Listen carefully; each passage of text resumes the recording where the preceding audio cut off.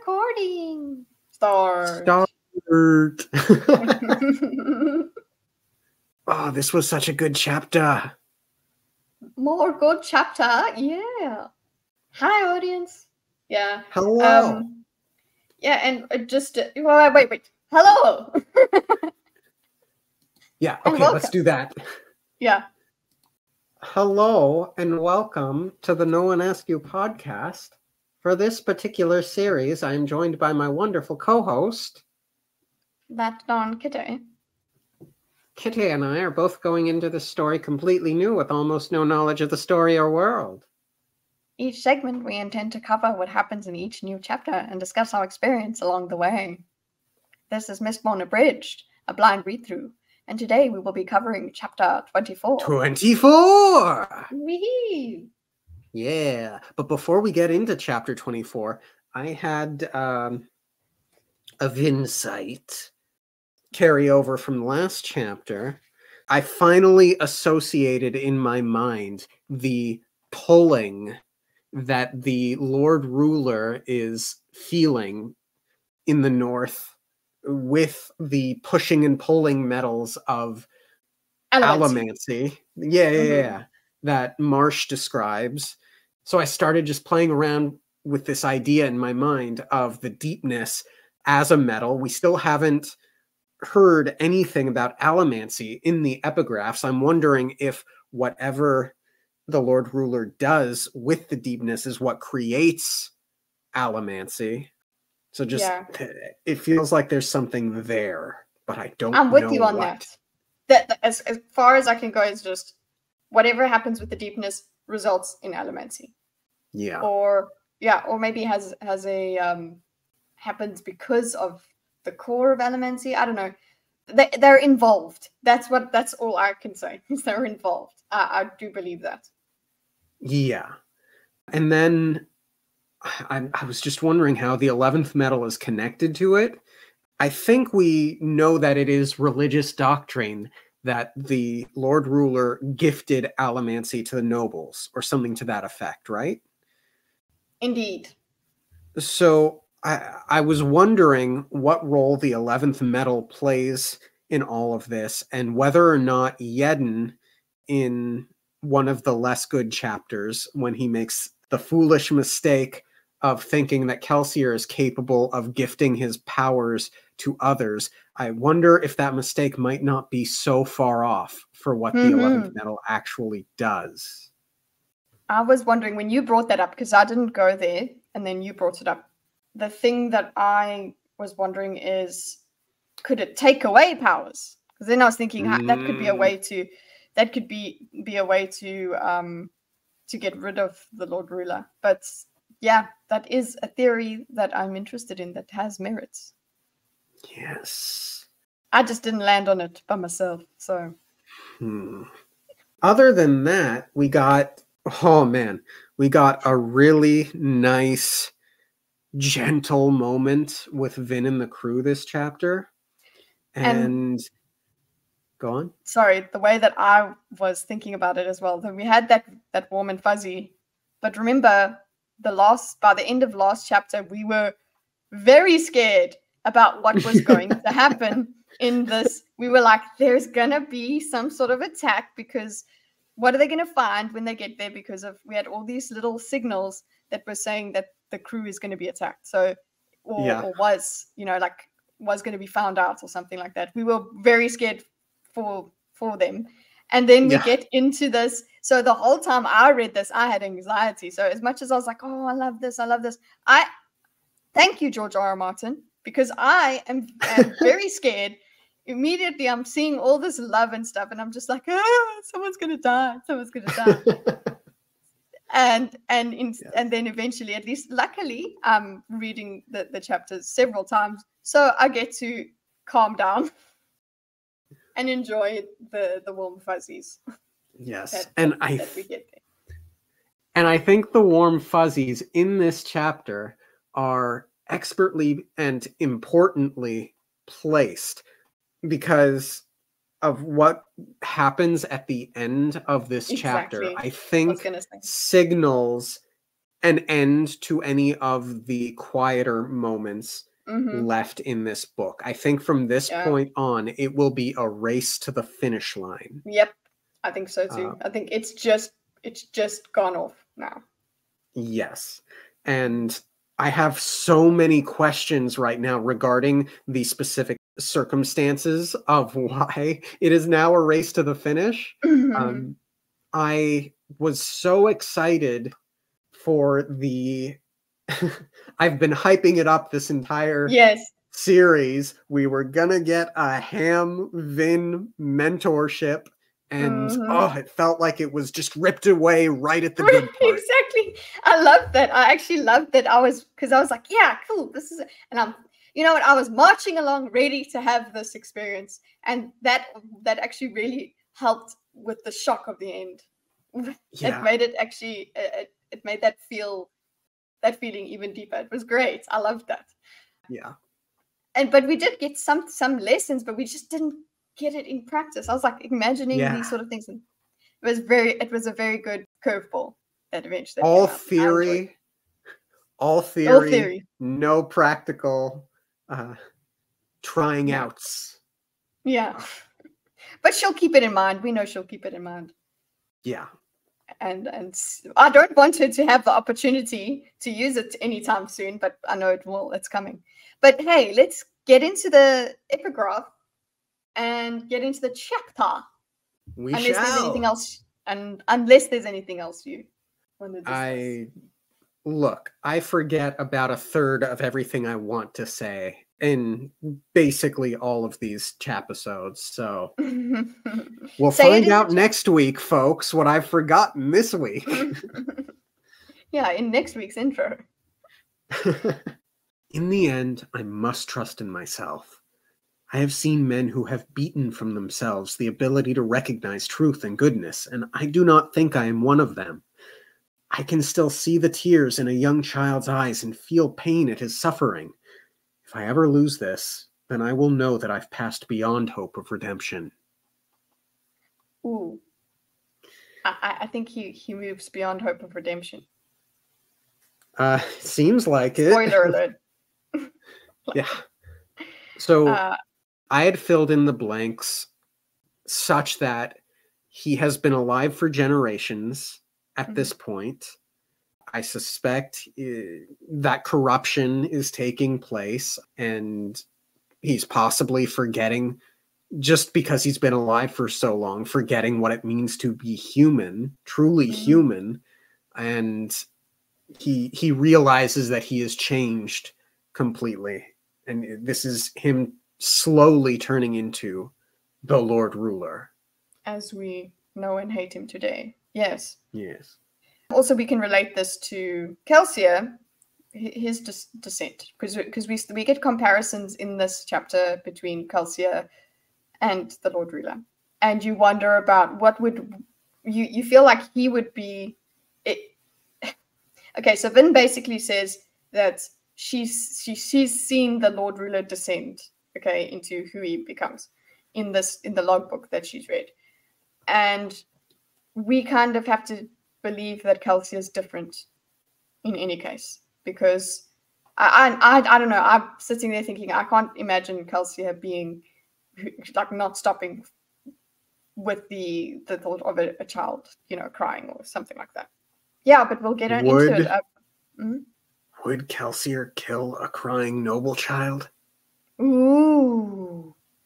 We saw Kelsier. Look, it wasn't a child, but we saw Kelsier. This person deserves to die. Like, add a couple centuries onto that, like you said as well. That also there's time for your humanity to erode. What happens to your psyche? What happens to your moral values, the value of life? And so yeah, that kind of change can happen over a long time. But then again, I don't know how much of this logbook goes into, like, what is the time? We still don't know the timing of the logbook. No. But it was a very big book. So I guess it makes sense. It could be quite a long time. We shall find out. More questions always. Yeah. I hope we find out. Geez, at least by the end of this book. Come on. Please? Yeah. And we're in the end game now. Let us know. Come on. Kelsier was already at the shop when Vin and Sazed arrived. He sat with ham clubs and Spook in the kitchen enjoying a late-night drink. Ham! You're back! Yup. It seems like you've been gone forever. You're telling me. Kelsier chuckled, rising to refill his drink. Ham's a bit tired of playing general. I had to wear a uniform, Ham complained, stretching. He now wore his customary vest and trousers. Even plantation ska don't have to deal with that kind of torture. Try wearing a formal gown sometime, Vin said, seating herself. She'd brushed off the front of her dress, and it didn't look half bad as she'd feared.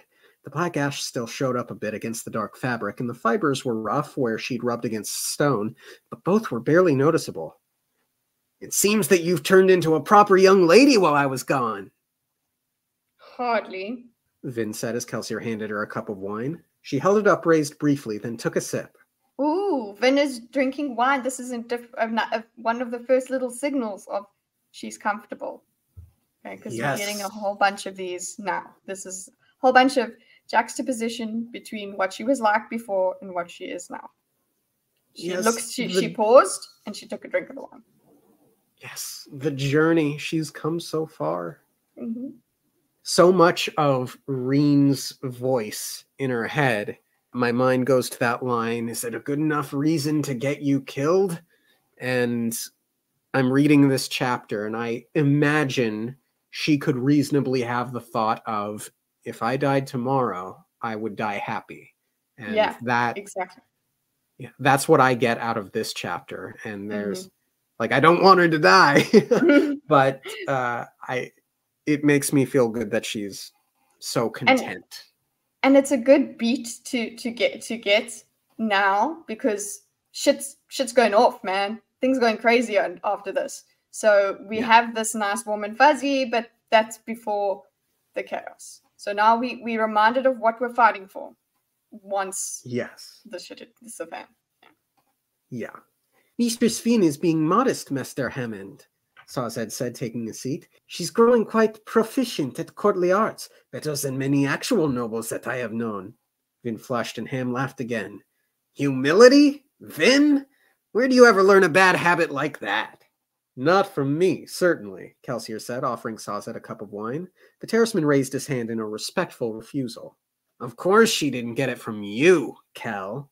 Maybe Spook taught her. He seems to be the only one in this crew who knows how to keep his mouth shut, eh, kid? Spook flushed, obviously trying to avoid looking at Vin. I'll have to deal with him sometime. But not tonight. Kelsey's back, and Ellen's not a murderer. This is a night to relax. What'd you think of that one?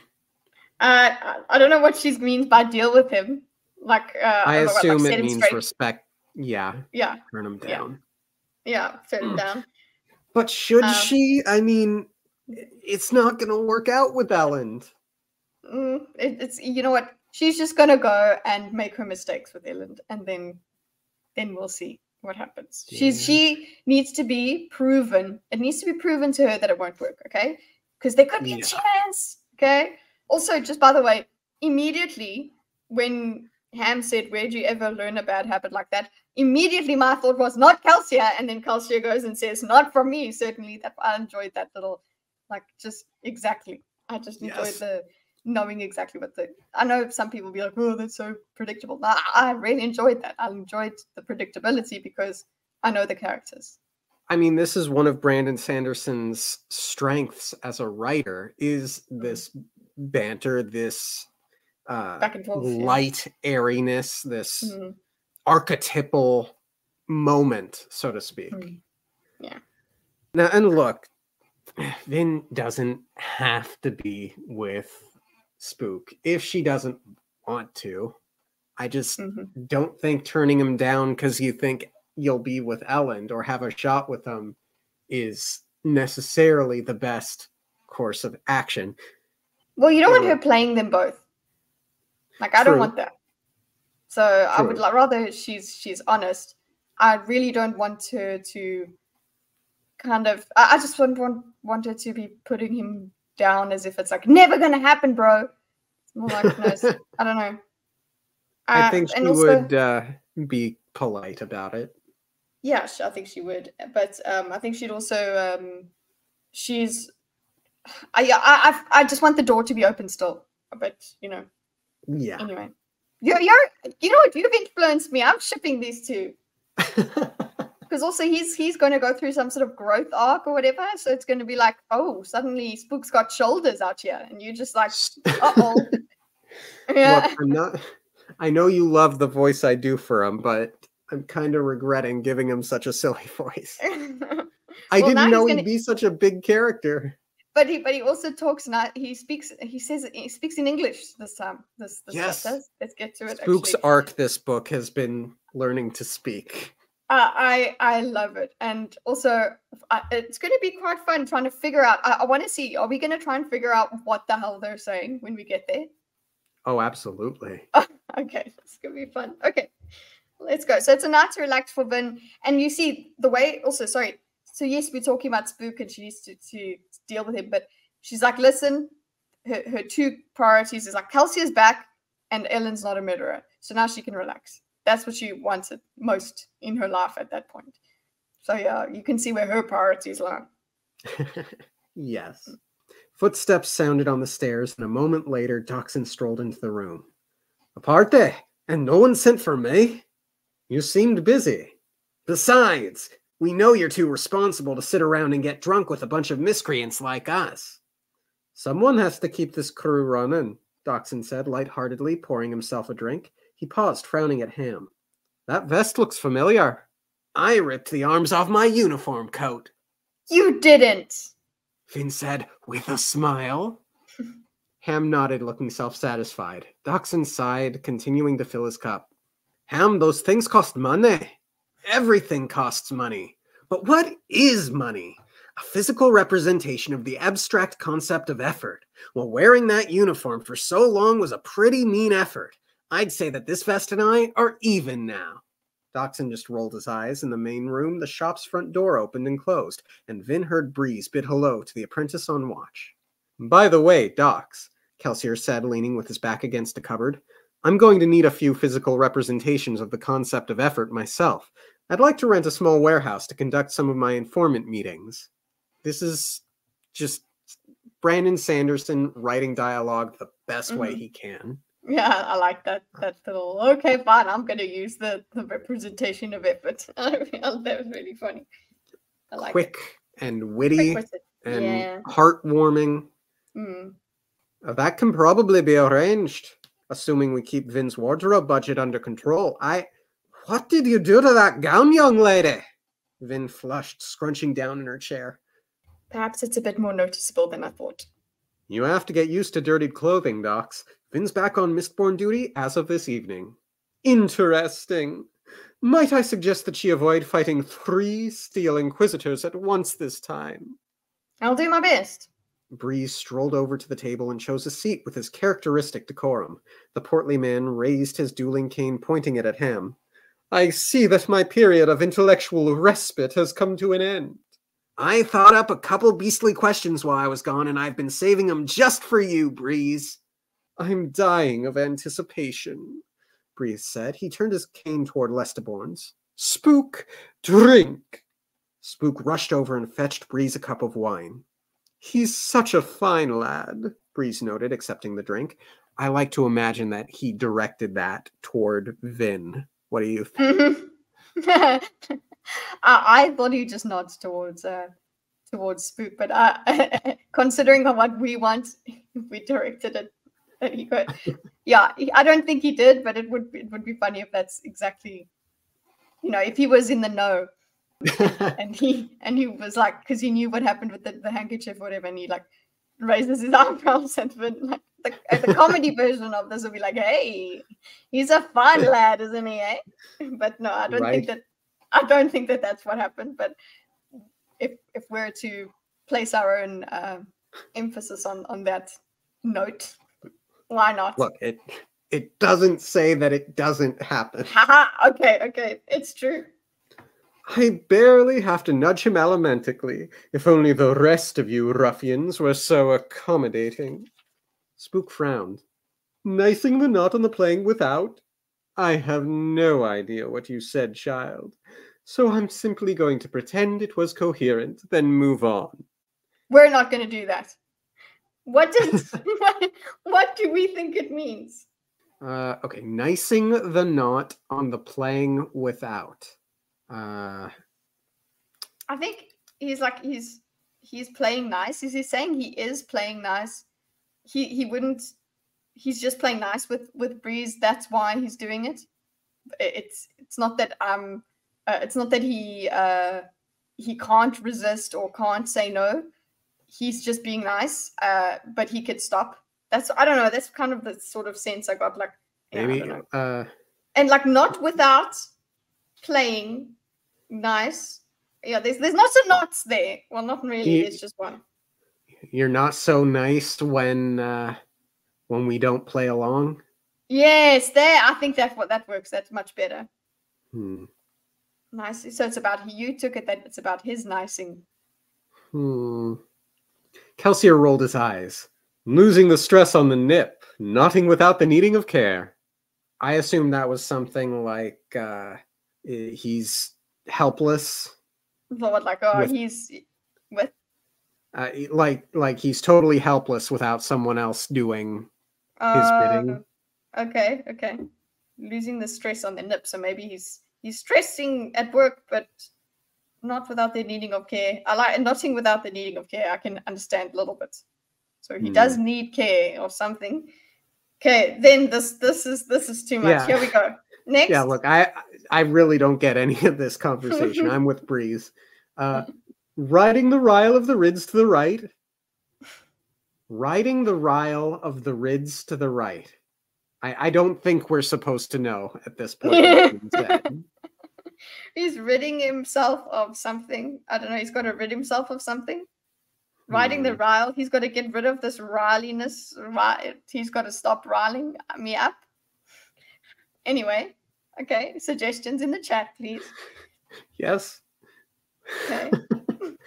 What are you two babbling about? Same, Breeze. We're wondering. Yes. Wasing the was of brightness, nip the having of wishing of this. Okay, I think he wishes he was bright. I don't know. I got nothing. Ever was the doing of this. He was always like this. Yeah. Ever wasing the wish of having the have, Ham added with a smile. Brighting the wish of wasing the not. I got nothing. Breeze is always wanting something. Mm-hmm. Ever wasing the wish of having the have. He always wishes he for something. Ever was, yeah. Ever wasing. I like that word. That wording. Ever wasing. He always was.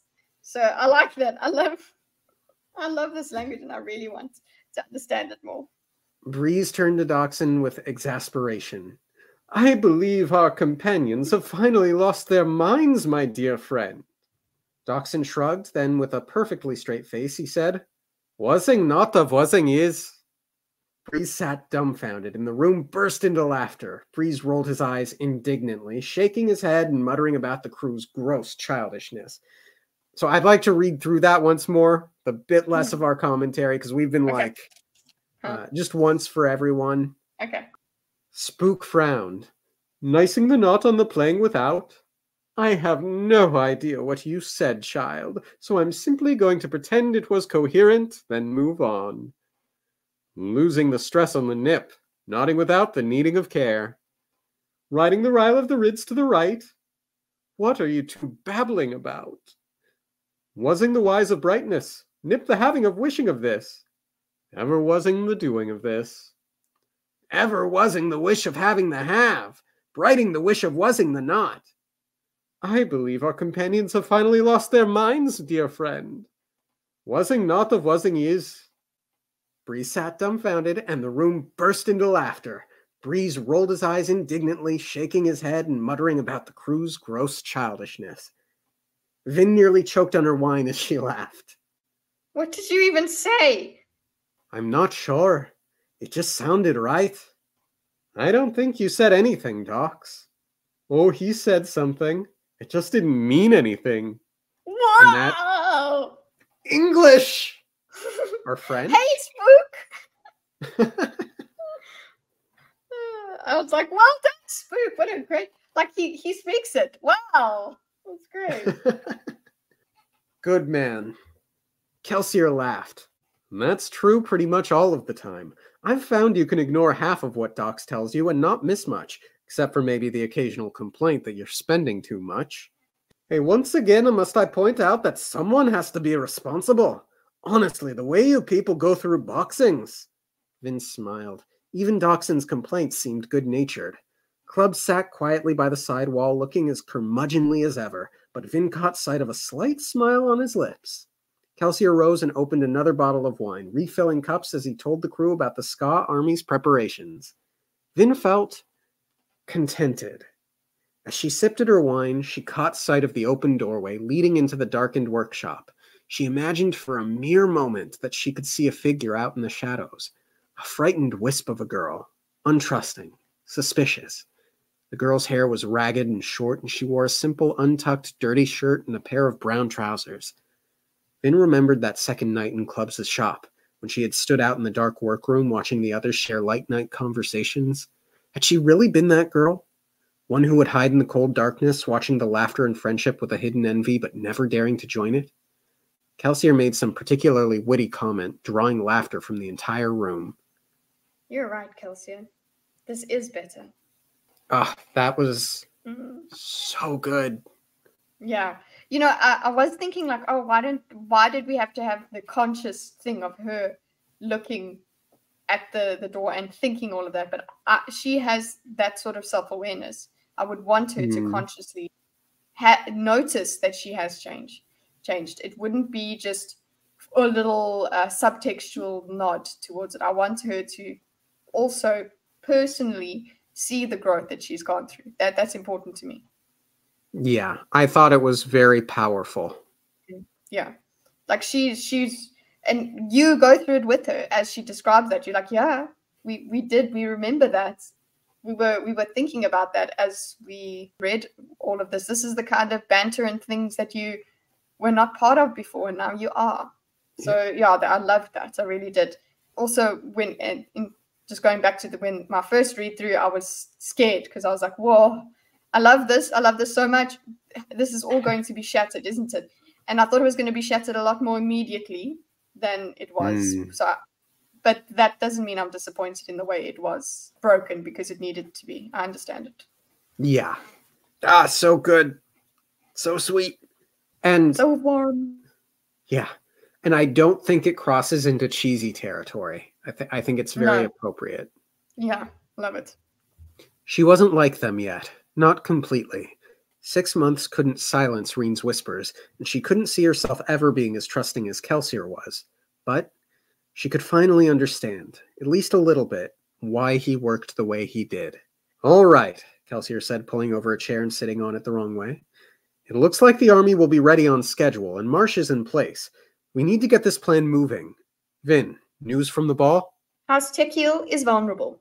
Its allies are scattering, and the vultures are moving in. Some whisper that debts and lost business will force the Tekiel to sell off their keep by the end of the month. There's no way they can afford to continue paying the Lord Ruler's keep tax. Which effectively eliminates one entire great house from the city. Most of the Tekiel nobility, including Mistings and Mistborn, will have to move to outer plantations to try to recoup their losses. Nice, Ham noted. Any noble houses they could frighten out of the city would make seizing it that much easier. That still leaves 9 great houses in the city, Breeze noted. I will say, I also want to comment, Vin is so one of the crew when she delivers that info. Like, she's there. She is professional. She is competent. She's made delivering what is... Yeah, she's made it. She's shown that she has been a valuable asset, which is what she wanted. Yeah. But they've started killing each other at night. That's only one step away from open war. I suspect we'll see an exodus start here pretty soon. Anyone who isn't willing to risk assassination to maintain dominance in Luthadel will leave town for a couple of years. The strong houses don't seem very afraid, though. They're still throwing balls anyway. Yours says they're still throwing balls anyway? Mm-hmm. Mine What is says, it? or at least they're still throwing balls. Hmm. Not that big of a difference, but neat. Yeah. And then this next line I thought was like dystopian cool. Oh, they'll keep doing that right up until the end. Balls make great excuses to meet with allies and keep an eye on enemies. House wars are primarily political, and so they demand political battlefields. I like that. The wording of that. Yeah, this visions of the Titanic. This idea of them all at balls while there's just this massive war going on outside. Mm. But what I was no, I like that as well. That's for sure. That was the cool dystopian thing.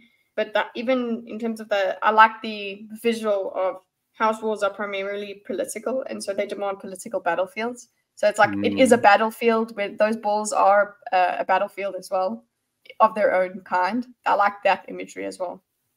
Yes. Vin nodded. Ham, we need to keep an eye on the Luthadel garrison. You're still planning to visit your soldier contacts tomorrow? I can't promise anything, but I should be able to reestablish some connections. Give me a bit of time and I'll find out what the military is up to. Good. I'd like to go with him. With Ham? I haven't trained with a thug yet. Ham could probably show me a few things. You already know how to burn pewter. We've practiced that. I know. How could she explain? Ham had practiced with pewter exclusively. He was bound to be better at it than Kelsier. Oh, stop pestering the child. She's probably merely tired of balls and parties. Let her go be a normal street urchin for a bit. Fine, Kelsier said, rolling his eyes. He poured himself another drink. Breeze, how well could your soothers manage if you were gone for a little while? I am, of course, the most effective member of the team, but I did train the others. They'll recruit effectively without me, especially now that stories about the Survivor are getting so popular. We need to talk about that, by the way, Cal, Doxson said, frowning. I'm not sure if I like all this mysticism about you and the 11th Metal. We can discuss it later. Why ask about my men? Have you finally grown so jealous of my impeccable fashion sense that you've decided to have me disposed of? I love that. I'm sorry. I just love the breeze of it all. Oh, yeah. Oh, yeah. And also with the voice that you give him, it works even better. Yay. Everyone is so themselves this chapter. Right, yeah. And effectively so. Yeah. You might say that. I was thinking of sending you to replace Yedin in a few months. Replace Yedin? You mean for me to lead the army? And then I pretty much had that exact same reaction.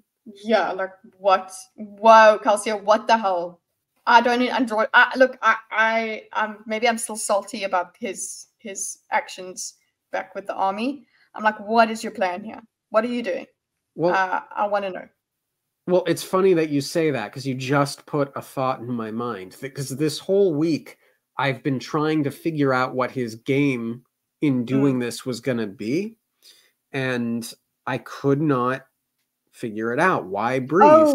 Oh. And then I kept thinking, well, it doesn't really matter because by the end of the chapter, I think it's pretty fair to say that it's not going to happen at all anyway. But it occurred to me that it could be a sign that Kelsier is actually not very confident about the morale of the army. And so he wanted to send Breeze. Yeah, that's what I was going to say.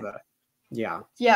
That's exactly how that he would want him to be there to make the right feelings felt, which does make me think we would probably need sort of high level soothers and what are the rioters.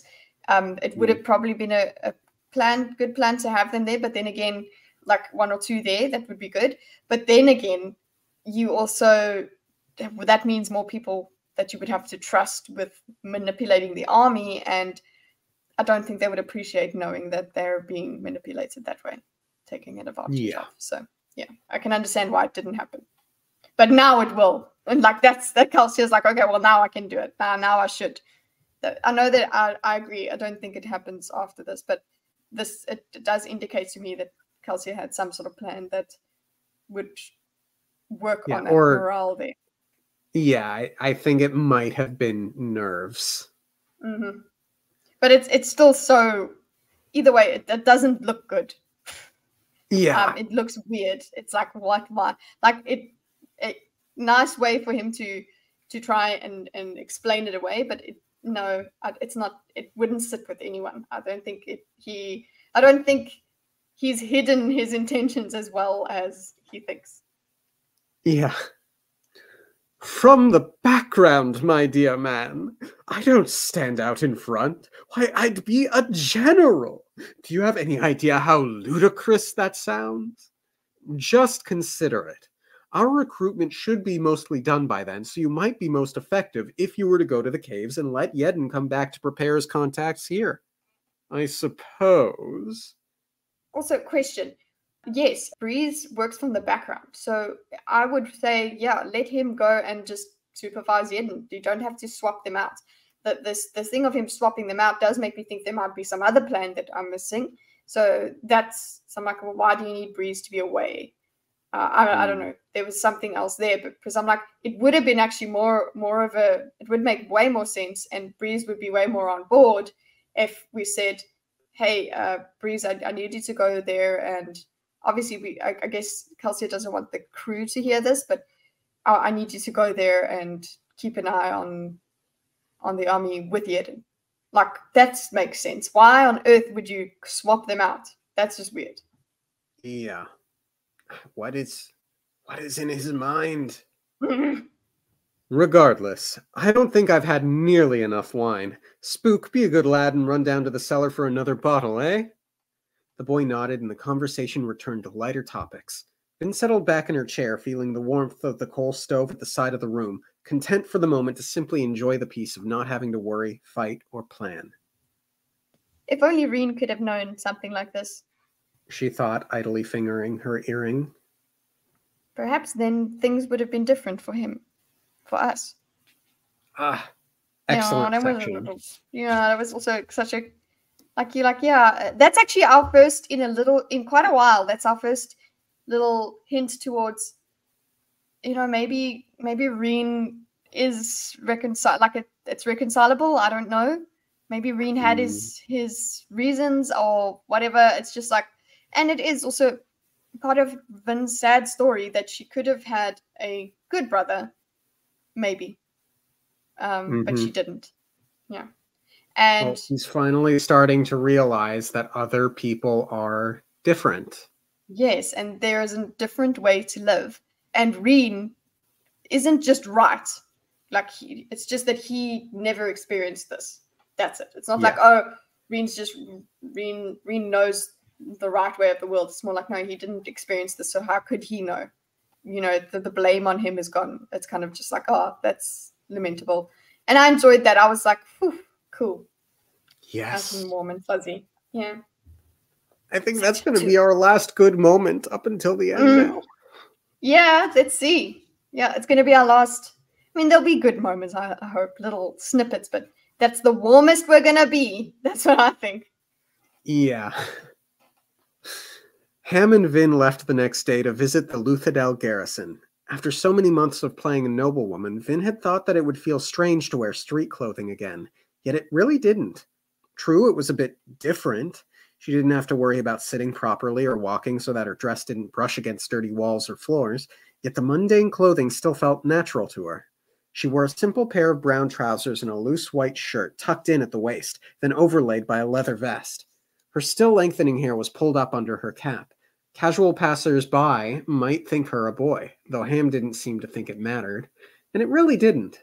Vin had grown accustomed to having people study and evaluate her, but no one on the street bothered to give her a glance. Shuffling ska workers, unconcerned low noblemen, even high-placed ska-like clubs, they all ignored her.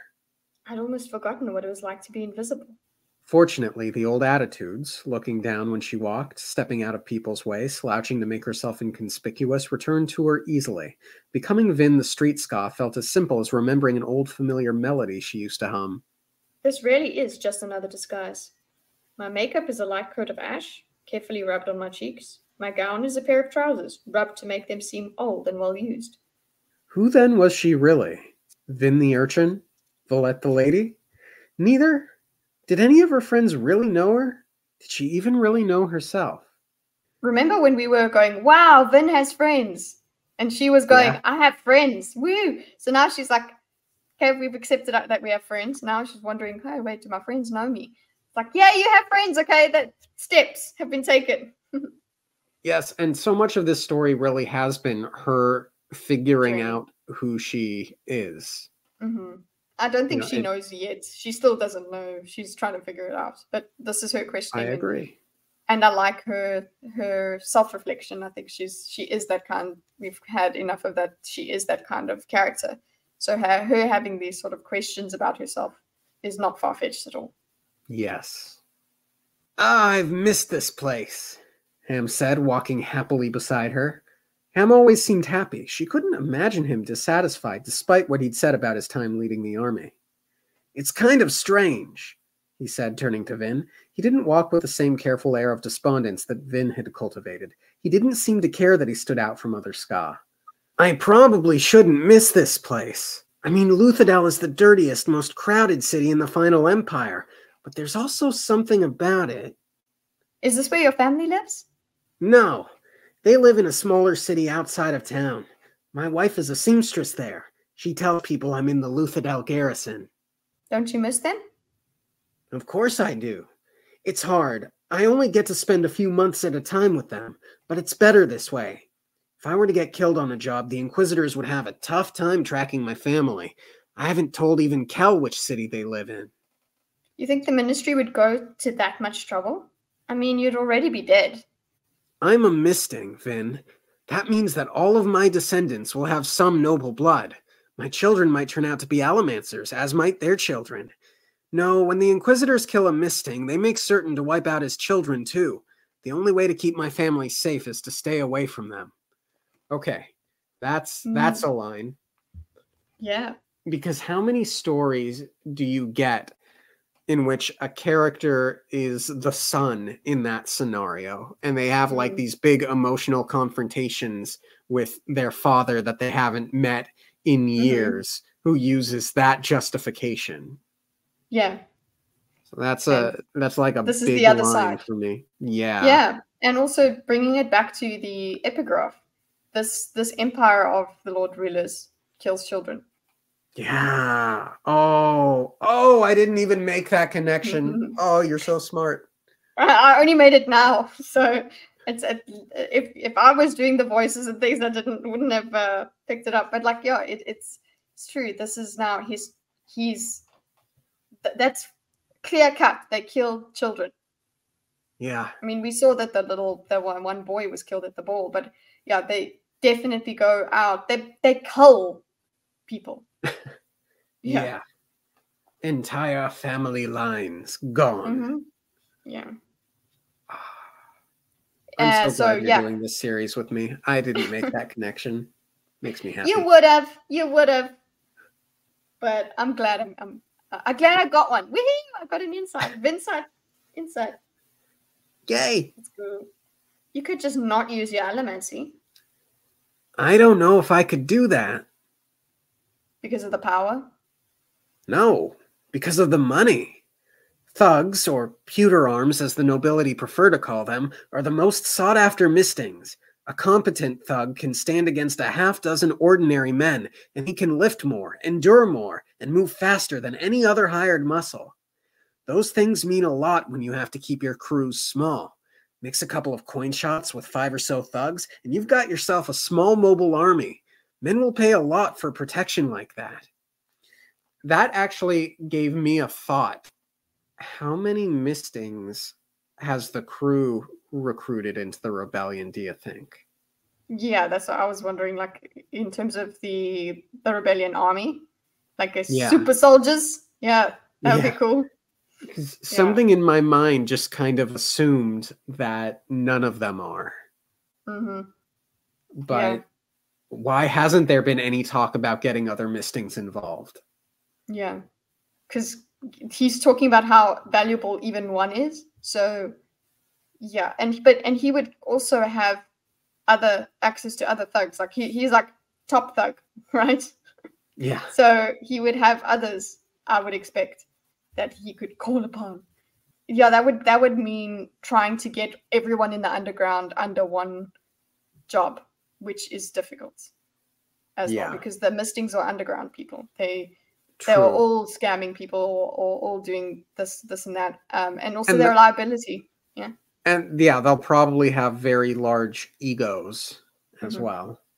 And they could have jobs with noblemen, which that seems like it would be a benefit, but that also makes them a liability. So it would be interesting. I'm sure we'll see the extent of how many thugs we have available to us soon. True. I also had just a great image just of like barbarian thug going like Ham going crazy, like throwing people and whatever. Like that was a cool sort of imagery, because you're like, you forget that that's what thugs are about. So I would like to rage. It would be so cool. D&D, okay. Barbarians rage makes them strong. I will know that soonish. Okay. Men will pay a lot for protection like that. I can see how the money would be tempting. It's more than tempting, Vin. My family doesn't have to live in packed ska tenements, nor do they have to worry about starving. My wife only works to keep up appearances. They have a good life, for ska. Once I have enough, we'll move away from the central dominance. There are places in the Final Empire that a lot of people don't know about. Places where a man with enough money can live the life of a nobleman. Places where you can stop worrying and simply live. That sounds appealing. Ham nodded, turning and leading them down a larger thoroughfare toward the main city gates. I got the dream from Kel, actually. That's what he always said he wanted to do. I just hope I have more luck than he did. Everyone says he was rich. Why didn't he leave? I don't know. There was always another job, each one bigger than the last. Well, like, we know that he wanted to be the greatest ska thief imaginable, right? That was what he said to Vin ages ago. Yeah.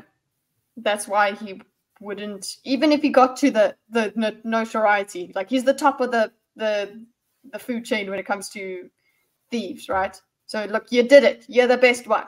You're the best around. You're the best around. Thank you for taking that reference. And he could step out after that because he's done it, right? Step away. You've got the money because that's it. But no, being the best around means you have to be around. So, indeed. I guess when you're a crew leader like him, the game can get addicting. Soon the money didn't seem to matter to him. Eventually he heard that the Lord Ruler was storing some incalculable secret in that hidden sanctum of his. If he and Mare had walked away before that job... But, well, they didn't. I don't know. Maybe they wouldn't have been happy living lives where they didn't have to worry. The concept seemed to intrigue him, and Vin could see another of his questions working within his mind. I guess when you're a crew leader like him, the game can get addicting. Her earlier apprehensions returned. What would happen if Kelsier seized the Imperial throne for himself? He couldn't possibly be as bad as the Lord Ruler, but she was reading more and more of the logbook. The Lord Ruler hadn't always been a tyrant. He'd been a good man once. A good man whose life had gone wrong. Kelsier's different. He'll do the right thing. Still, she wondered. Ham might not understand, but Vin could see the enticement. Despite noble depravity, there was something intoxicating about high society. Vin was captivated by the beauty, the music, and the dancing. Her fascination wasn't the same as Kelsier's. She wasn't as interested in political games or even scams, but she could understand why he would have been reluctant to leave Luthadel behind. That reluctance had destroyed the old Kelsier, but it had produced something better, a more determined, less self-serving Kelsier, hopefully. Of course, his plans before also cost him the woman he loved. Is that why he hates the nobility so much? Ham, has Kelsier always hated the nobility? Ham nodded. It's worse now, though. He frightens me sometimes. It seems like he wants to kill all of them, no matter who they are. I'm concerned about him, too. This 11th metal business. It's almost like he's making himself out to be some kind of holy man. His eyes met hers. Don't worry too much. Breeze, Dox, and I have already talked about this. We're going to confront Kel, see if we can rein him in a bit. He means well, but he has a tendency to go a little overboard sometimes. So what did you make of that after the chapter? Yeah, exactly. That is it's worrying. I like that there is this tempering factor of the rest of the crew on Calcia. It's not just the Lord Ruler was just by. It seems like the Lord Ruler was by himself. He had people around him that he spoke to, but they weren't his. He talks about having friends or whatever, but it seemed like they were not really close friends. He didn't value them that much. They were like accessories.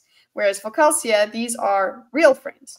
So hopefully if he still views them that way and the friendships are strong enough, their confrontation will mean something to him. And he will not turn out like the Lord Ruler. Because really, we have had these parallels. We can see a bit of ego coming in and things like that from Calcia. And we have had this building suspicion that, yeah, he could go down exactly the same path. I mean, he literally he used the word holy man, some sort of holy man. That's exactly what the Lord Ruler turned into. He's became this religious figure. So it's uncomfortable. And I think that's what Sanderson wants us to grapple with a little bit, is how it's uncomfortable having Calcia in this position and we don't know what's going to happen. He needs to be brought down to earth, which was one of the things you mentioned way early in the book. Did I? Yeah, you spoke about, you spoke about a dark Calcia turn that happens because Doxon dies, but that was in the beginning. My favorite of the many theories I've come up with. Yes. So it was that sort of thing that would, send him over the edge, but it's kind of like his ego is actually what sends him over the edge, it seems like. Unless that's all part of his plan. There's always another secret. There's always another secret. It would be cringe to go back and listen to myself, but when we're done with the book, I could make a compilation of all of the predictions that we got wrong and rank them. Mm-hmm. Yes, that would be cool. We can do another live stream for it if you want. Yeah, but we'd have to compile them and then go through them, what we think of them. Ranking our failed predictions. And the feelings we had after each of them, like the failed prediction in terms of this chapter. I'm glad everyone didn't get attacked immediately. It wasn't exactly failed. We knew something bad was coming. One day, perhaps. Yeah. All the plans. Woohoo! Yeah. Hey, listen, we're not going to finish this anytime soon. We've got weeks and weeks to go. Yeah. But what I'm hearing you say, Kitty, is you don't think Kelsier has what it takes to be a Scod. See what I did there? Oh, I get it. Sorry, I went into Scar, and then I'm like, oh, she got it. I got it. Yes. Very good. Very good. I was just a bit slow. If I didn't have that segue about the failed prediction thing, we would have gone straight from the conversation about Kelsier as a god into the Scott. Whatever. Moving on. Well, either way, I appreciate that kind of joke all the time. Yes. Vin nodded. Ahead, the customary crowded lines of people waited for permission to pass through the city gates. She and Ham walked quietly past the solemn group, workers being sent out to the docks, men off to work one of the outer mills alongside the river or lake, lesser noblemen wishing to travel. All had to have a good reason to leave the city. The Lord Ruler strictly controlled travel inside his realm. Poor things. Vin thought as she passed a ragged band of children carrying pails and brushes. Man, there are a lot of children mentioned in this chapter, more than I had initially caught on to. Noteworthy. Emotional. Yep. Yeah. Probably on duty to climb the wall and scrub mist-grown lichen off of the parapets. Ahead, up near the gates, an official cursed and shoved a man out of the line. The ska worker fell hard, but eventually picked himself back up and shuffled to the end of the line. It was likely that if he wasn't let out of the city, he wouldn't be able to do his day's work, and no work meant no food tokens for his family. Vin followed Ham past the gates, heading down a street parallel to the city wall, at the end of which Vin could see a large building complex. Vin had never studied the garrison headquarters before. Most crew members tended to stay a good distance away from it. However, as they approached, she was impressed by its defensive appearance. Large spikes were mounted on the wall that ran around the entire complex. The buildings within were bulky and fortified. Soldiers stood at the gates, eyeing passers-by with hostility. Vin drew to a halt. Ham, how are we going to get in there? Don't worry. I'm known to the garrison. Besides, it's not as bad as it looks. The garrison members merely put on an intimidating face. As you can imagine, they aren't well liked. Most of the soldiers in there are Ska, men who have, in exchange for a better life, sold out to the Lord Ruler. Whenever there are Ska riots in a city, the local garrison is usually hit pretty hard by malcontents, hence the fortifications. So, what do you imagine it would be like to be an out-of-his-luck nobleman as part of the garrison when most of the garrison is Ska? Oh, you're really out of your luck. Yeah. And given that we know that Kelsier was planning, best laid plans of mice and Ska, given that Kelsier was planning on buying out the Luthadel garrison, how well would that have gone if, there are also noblemen there? Yeah, poisoned. Yeah, I don't think so. Interesting things to think about. Mm-hmm. Well, also in terms of the scarness of the garrison, that also helps us. Maybe you would think, okay, well, there is a chance that enough of them would turn. True. And now given the opportunity, because they've had no hope before, but now they've been given, so they could, if there's enough of the infrastructure in shambles, they could probably desert and not worry about it. So. Also true. And they'd probably be infighting with them as well. If it turned into be like people that are willing to rebel with the rest of the rebellion, and then people that are like way too scared and just like, no, we got to do our job. So we're sellouts here. We're doing what we were told to do. So yeah, it's not going to be all one-dimensional with this garrison. Also true. Hence the fortifications. So, you know these men? Ham nodded. I'm not like Breeze or Calvin. I can't put on faces and pretend. I'm just who I am. Those soldiers don't know I'm a misting, but they know I work in the underground. I've known many of these guys for years. They've consistently tried to recruit me. They generally have better luck getting people like me who are already outside mainstream society to join their ranks. But you're going to betray them. Betray? No, it won't be a betrayal. Those men are mercenaries, Vin. They've been hired to fight, and they'll attack friends, and even relatives, in a riot or rebellion. Soldiers learn to understand these kinds of things. We may be friends, but when it comes to fighting, none of us would hesitate to kill the others. Vin nodded slowly. It seemed harsh. But that's what life is. Harsh. That part of Reen's teaching wasn't a lie. Poor lads. We could have used men like them. Before I left for the caves, I managed to recruit the few that I thought would be receptive. The rest, well, they picked their path. Like me, they're only trying to give their kids a better life. The difference is they're willing to work for him in order to do it. All right. You wanted some tips on burning pewter? Vin nodded eagerly. The soldiers usually let me spar with them. You can watch me fight. Burn bronze to see when I'm using allomancy. The first most important thing you'll learn about pewter arming is when to use your metal. I've noticed that young allomancers tend to always flare their pewter, thinking that the stronger they are, the better. However, you don't always want to hit as hard as you can with each blow. Strength is a big part of fighting, but it's not the only part. If you always hit your hardest, you'll tire faster, and you'll give your opponent information about your limitations. A smart man hits the hardest at the end of the battle, when his opponent is weakest. And in an extended battle, like a war, the smart soldier is the one who survives the longest. He'll be the man who paces himself. Vin nodded. But don't you tire slower when you're using allomancy? Yes. In fact, a man with enough pewter can keep fighting at near peak efficiency for hours. But pewter dragging like that takes practice, and you'll run out of metals eventually. When you do, the fatigue could kill you. Anyway, what I'm trying to explain is that it's usually best to vary your pewter burning. If you use more strength than you need, you could knock yourself off balance. Also, I've seen thugs who rely on their pewter so much that they disregard training and practice. Pewter enhances your physical abilities, but not your innate skill. If you don't know how to use a weapon, or if you aren't practiced at thinking quickly in a fight, you'll lose no matter how strong you are. Loved that. Great lesson. Yes. As expected from him. Indeed. I'll have to be extra careful with the garrison, since I don't want them to know I'm an Allomancer. You'll be surprised at how often that's important. Watch how I use pewter. I won't just flare it for strength.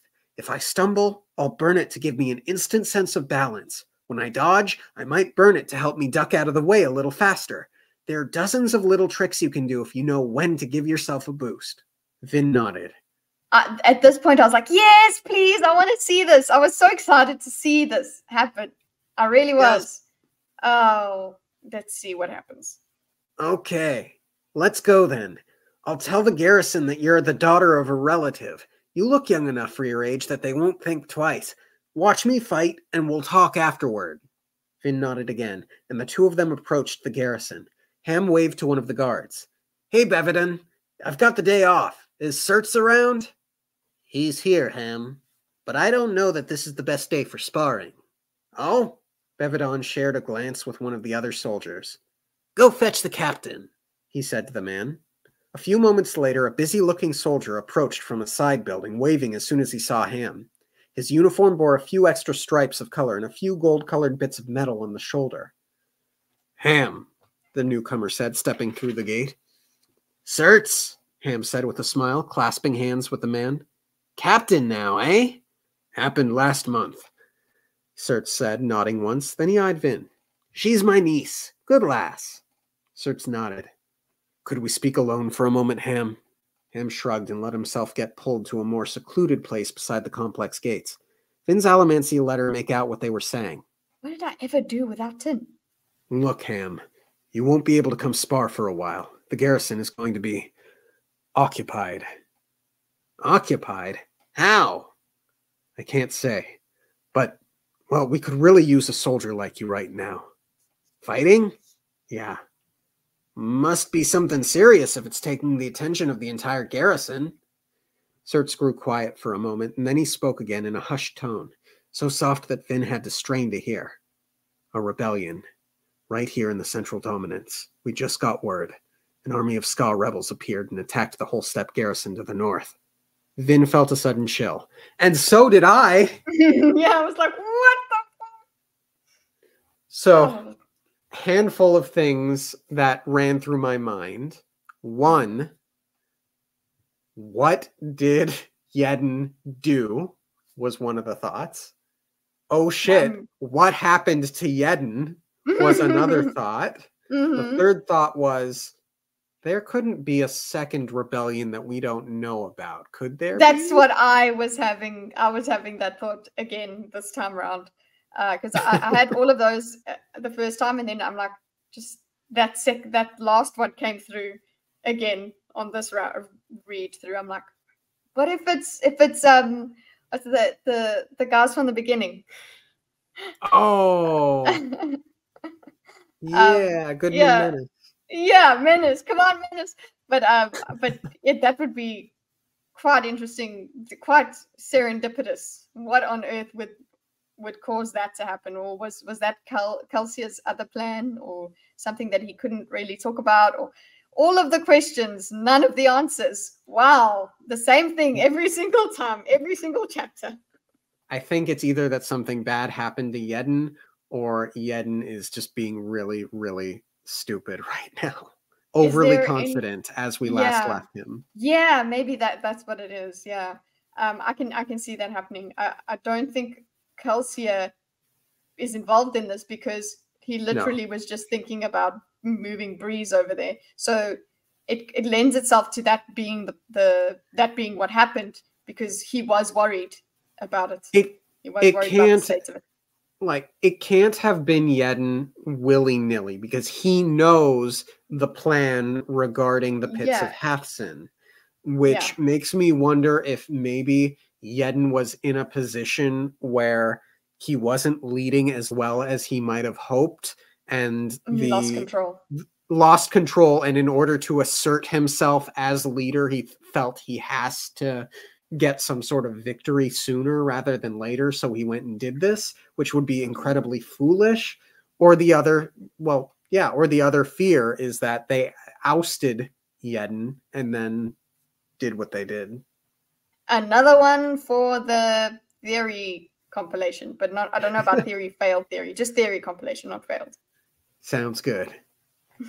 Oh gosh. Okay. Okay. What? Ham said. They must have come from the caves up there. Last word was that the whole step fortifications are holding, but Ham, they are only 1,000 men strong. They need reinforcements desperately, and the Kolos will never get there in time. The Voltro garrison sent 5,000 soldiers, but we're not going to leave it to them. This is apparently a very large force of rebels, and the Lord Ruler gave us permission to go help. Ham nodded. So what about it? Real fighting, Ham. Real battle pay. We could really use a man of your skill. I'll make you an officer right now, give you your own squad. I'll have to think about it, Ham said. He wasn't good at hiding his emotions, and his surprise sounded suspicious to Vin. Sertz, however, didn't appear to notice. Don't take too long. We plan to march out in 2 hours. I'll do it, Ham said, sounding stunned. Let me go drop off my niece and get some things. I'll be back before you leave.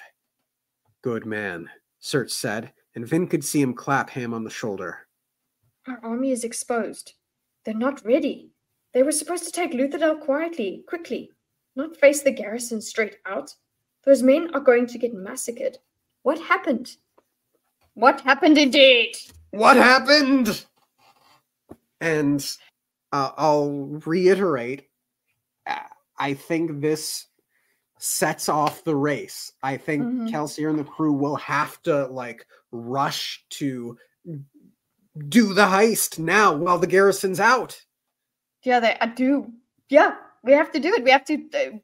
That was the plan.